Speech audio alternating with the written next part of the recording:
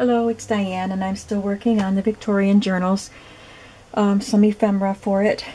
I did some stamping on my coffee dyed paper. I took these stamps that I just got. These are Inkadinkado stamps with the doilies, and I stamped them with Sahara sand, so it's a light color on here. And then I used my StazOn and just stamped this over it, so it would, my StazOn brown, so that would show up. So I like the effect that gave. And I played around with these embossed doilies that Denise sent me. She sent me 2 of the oval ones and 3 of the round ones, and they have embossing on them instead of holes. So I wanted to play around with them and use them in the Victorian journals. And I wanted to do something to make the embossing stand out. I only had 2 of the ovals, so I'm going to play around with the square one too, because I have 3 journals. So I'm going to try to remember what I did to this yesterday. And I think I started out with just rubbing some Victorian velvet on the embossed parts, but I don't think that's even going to matter because of all the other stuff I did after that. I was just playing, just to see what I wanted to do, and I just did more and more. So I think this part isn't even going to show, but I'm just going to try to do exactly what I did. Let me zoom in a little bit. So I have my Victorian velvet and my blending brush here, and I'm just going to rub the ink on the embossed parts. And more than that, but I really wanted the embossed parts to stand out a little more.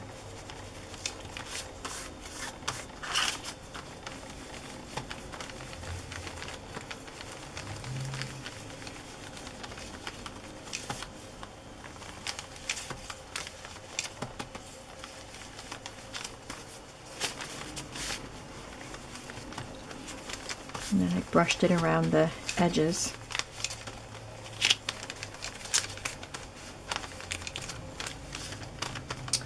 And then I think I actually sprayed some of my new distress sprays on this paper and tried to pick up the ink that way. Because I wanted a kind of a gentle effect, not too harsh, but I think this looks pretty good. So I ended up spraying it with water.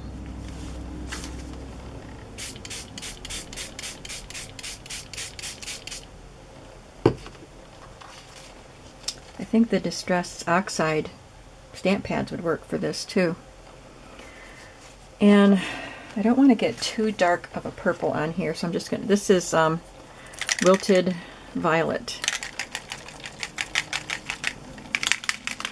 Now the bottle says shake it side to side, but I saw a video where Tim Holtz was doing a demonstration and he said, I don't have time for this. He said it doesn't hurt it to go up and down. So he goes up and down, so I'm gonna, whoops, that's pretty dark.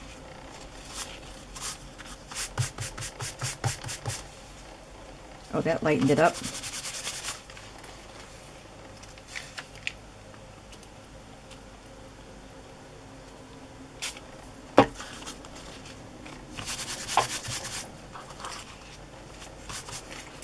Give it some more water so it can react. Now I have to remember that these are thin doilies. They're not gonna hold up to being terribly wet.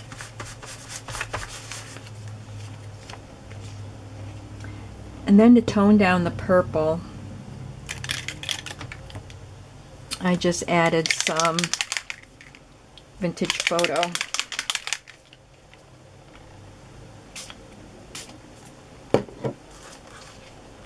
This is ending up darker than the first one. And now you can't see the embossing at all, but I think it'll show up after it's dry.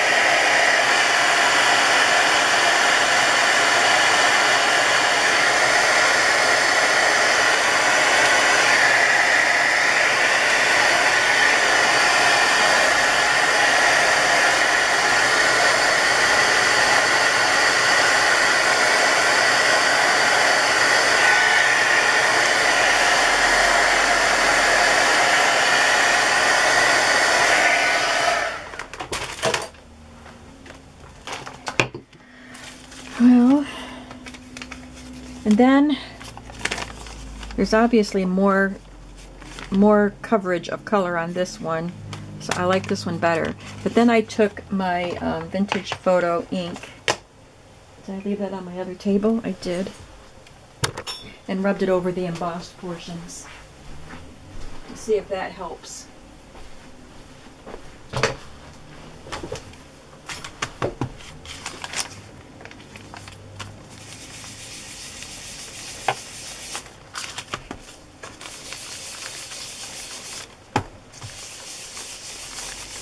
It does bring them out again.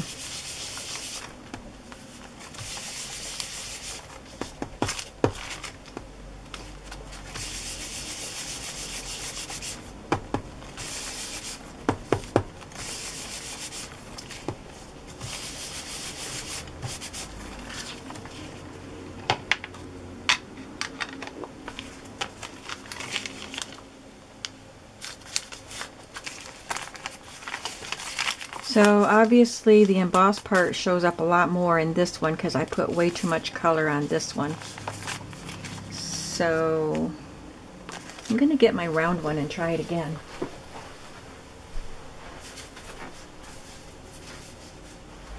I want you to see it done properly.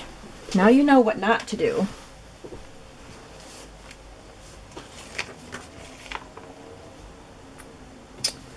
I'll get it wet.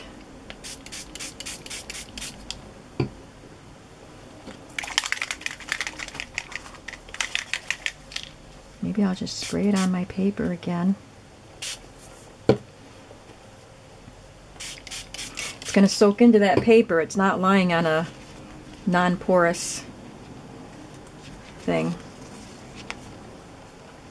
But that'll help keep it from being so vibrant.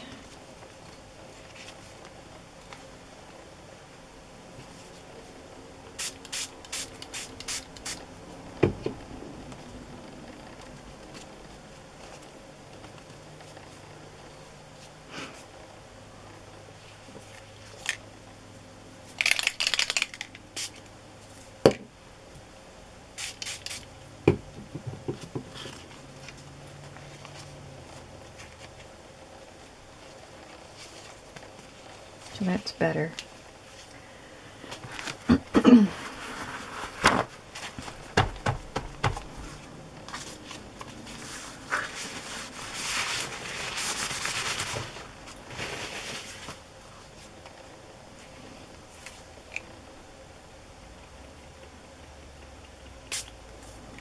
Darn. One little squirt. That's okay. It's still light enough.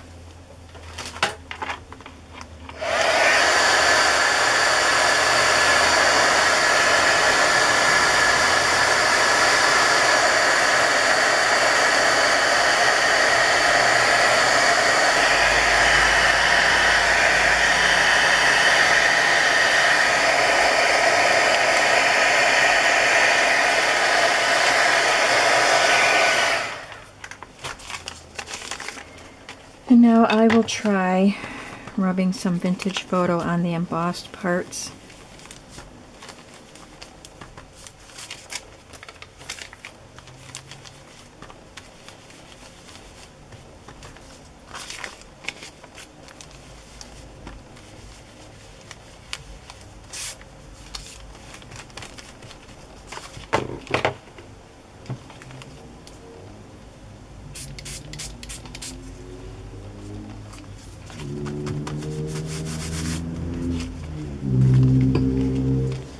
And it does show up more.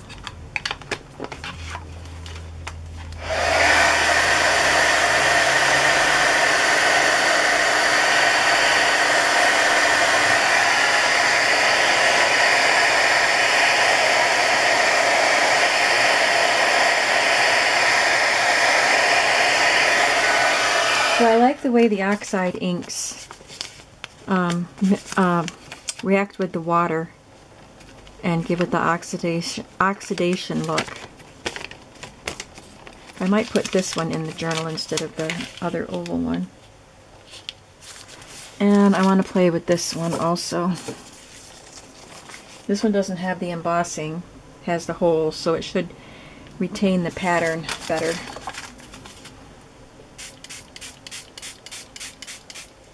I'm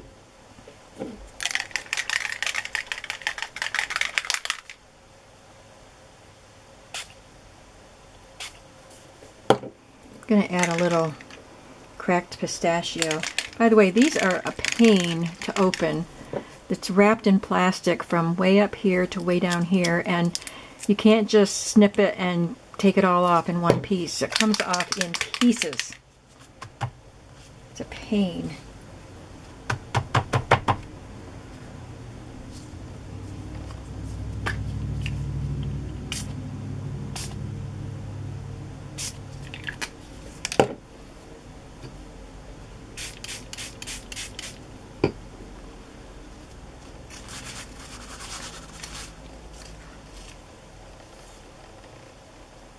And a tiny bit of vintage photo.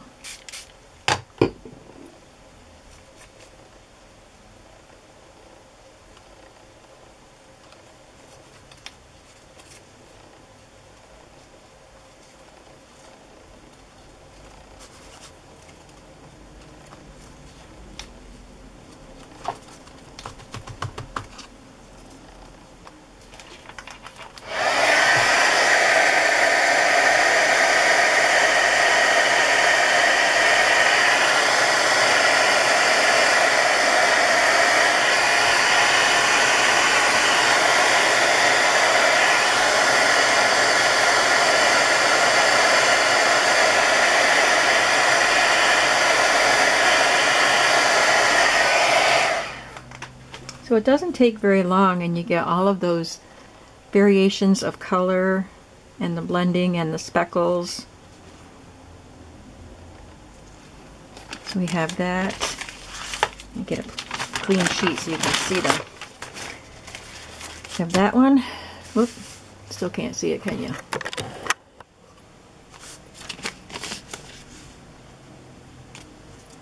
And this one. This one's my favorite, and this one. That one's a little too dark. I'll save that for a future project that's a little grungier. So I hope you enjoyed seeing that. Just playing around, seeing what happens. It's fun to just experiment without knowing what's going to happen. And probably next I'll be over at the sewing machine doing some things. Whether I turn the camera on or not is unknown at this point. I'm going to finish drying this and then finish working. I'll see you soon. Bye bye.